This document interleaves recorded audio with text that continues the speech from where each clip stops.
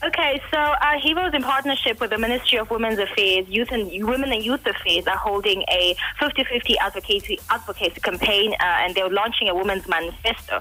So they were talking about, there have been various presentations that were talking about the importance of women knowing their rights. And with me here is Isabella Matambanadzo, who is a women's rights activist. And earlier on this morning, she was speaking about Section 17, which talks about gender equality and the rights that women have. And we're just going to have a conversation with her around that area. Hi, Isabella.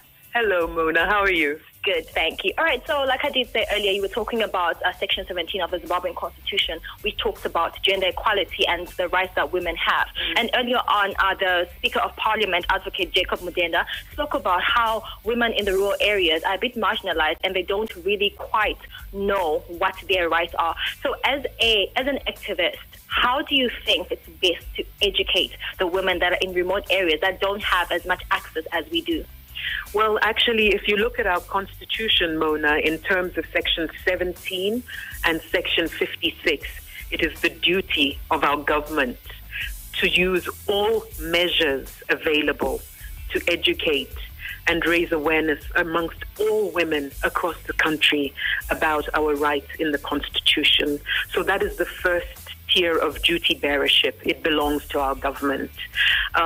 We can do some work as activists, but really our government is required to raise awareness about gender equality and women's rights. I think what's also important is that at today's discussion, we've been talking about the role that political parties must play.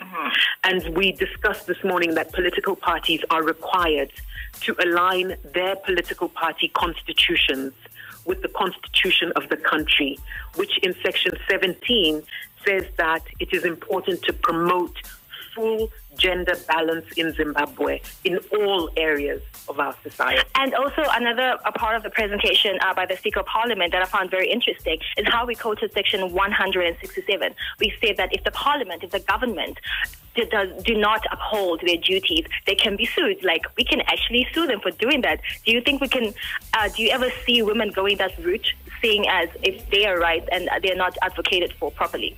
Well, now, in terms of the 2013 Constitution, we have certain institutions that we can approach to file a complaint. So, for instance, the Human Rights Commission and the Gender Commission, to say that our government is not complying with our Constitution and we want to raise this as a formal complaint.